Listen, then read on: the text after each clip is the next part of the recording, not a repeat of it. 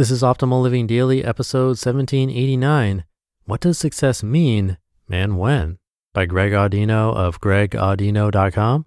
And I'm Justin Malik, your personal narrator, reading to you every day, including holidays, or even on Election Day, which is today here in the US. Please do vote if you're able. It's a very tense election this year, this strange year. Although it's always a bit tense, but this year is all around bizarre. And I'm recording this a bit ahead of time for my own sanity, so I have no idea how it's going. All I know is that it will be crazy. So let's calm those anxieties, focus somewhere else, and start optimizing your life. What does success mean and when? By Greg Audino of gregaudino.com. What does success mean?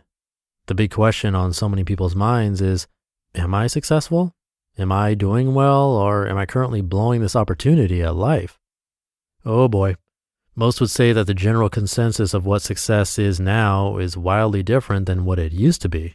There are fewer and fewer people content with working trade jobs because only doctors, lawyers, and famous people are actually successful. There are fewer and fewer people getting married because commitment is not as fashionable as f***ing a new person every weekend. There are fewer and fewer people happy to just watch a sunset because if you aren't taking a picture of it so you can put it on Instagram and build your following, then what's the point? Success, however, has been and always will be the same thing, and that's the fulfillment of your values. So what's shifting is not success, but values.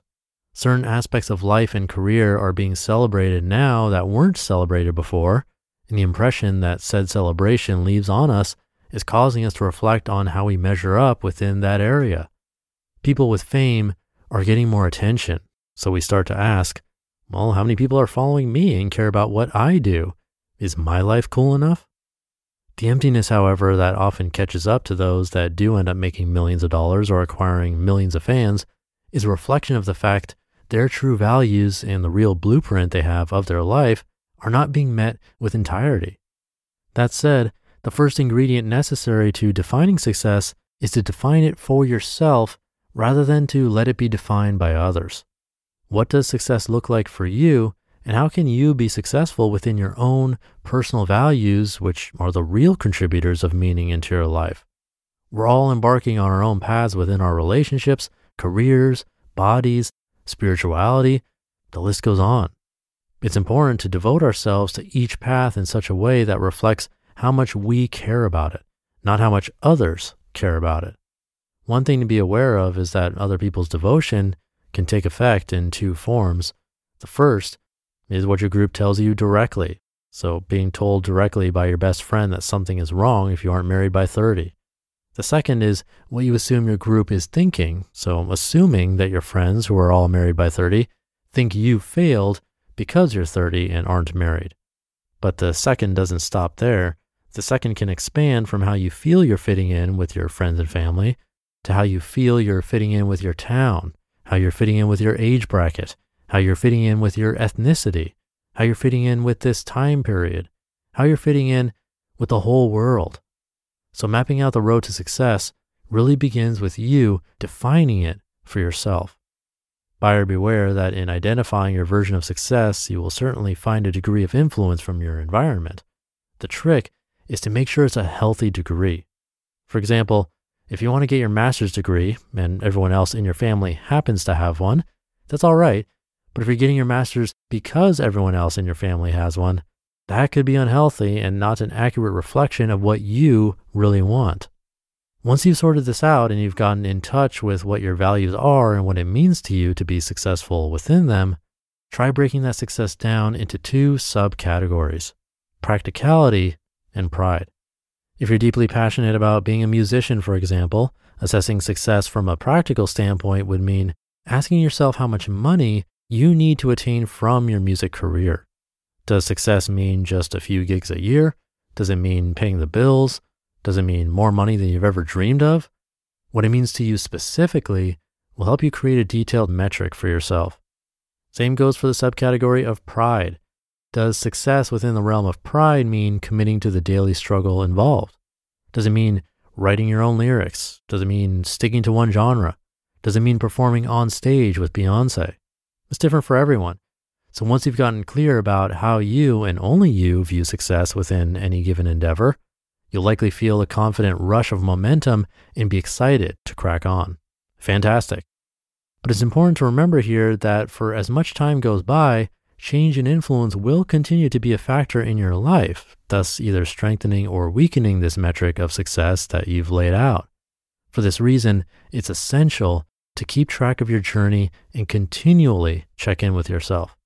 Check in with yourself about how you're feeling and how your actions have changed or stayed the same.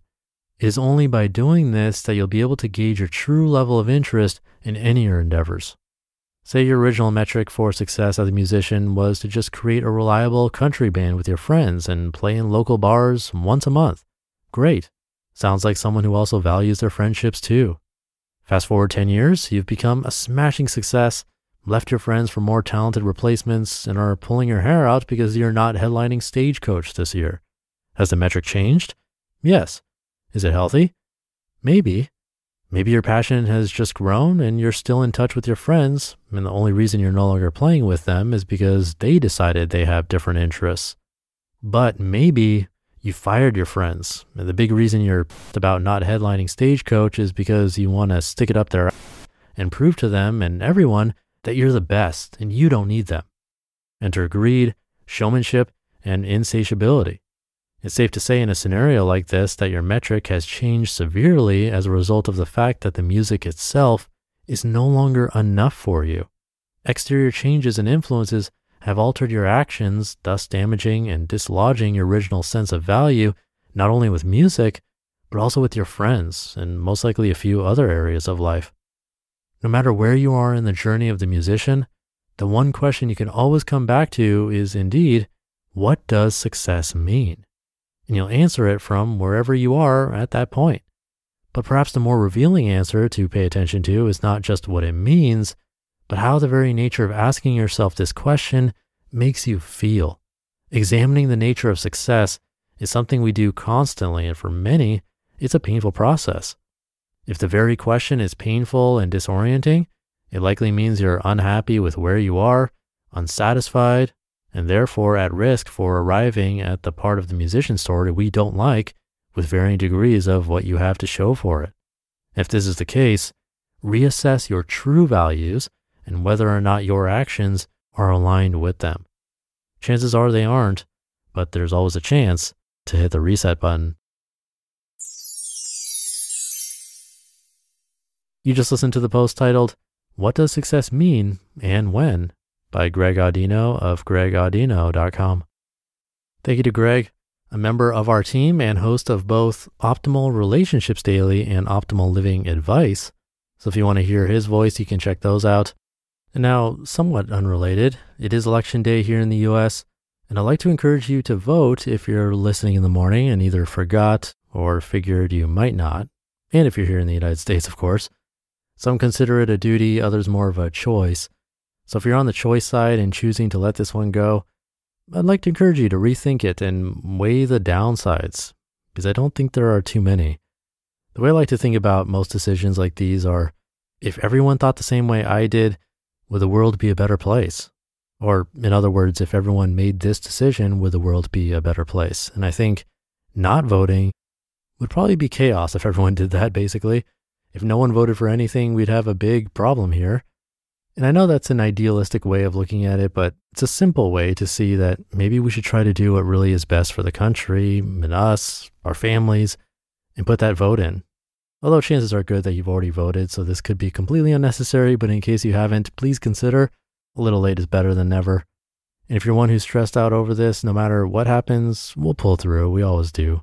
So have a great day today, and I'll be back tomorrow as usual with no references to the election and where your optimal life awaits.